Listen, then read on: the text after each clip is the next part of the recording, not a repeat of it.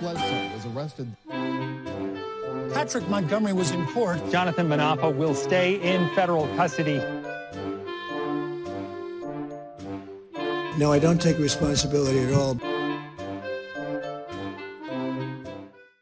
Hey everyone, welcome to the show. So last Wednesday, U.S. District Judge Amy Berman Jackson dismissed all of the charges against January 6 defendant Matthew Loganbill. Loganbill's attorney had filed for a dismissal back in July.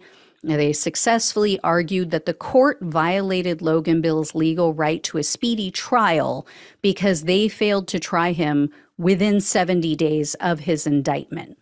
Now, fortunately, the judge dismissed the case without prejudice, which means that the Justice Department can file new charges against him, so he's not completely off the hook. And this wasn't just a simple misdemeanor trespassing case, so I believe that they will refile. Loganbill was charged with the felony of obstructing an official proceeding. If he's convicted, he will almost certainly spend some time in prison.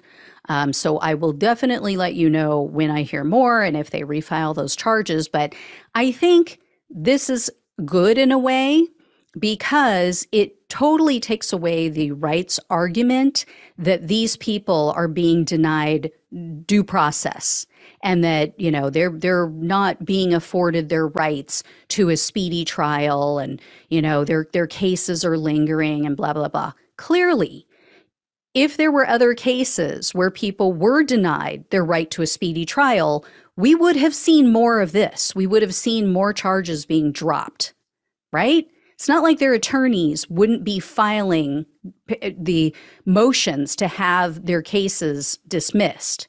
So the fact that this one was dismissed and it was based on that argument, clearly the courts are being fair. The courts are going, okay, yeah, you're right. He wasn't afforded a trial within the proper amount of time, so we're going to dismiss this. You'll have to start from scratch, DOJ.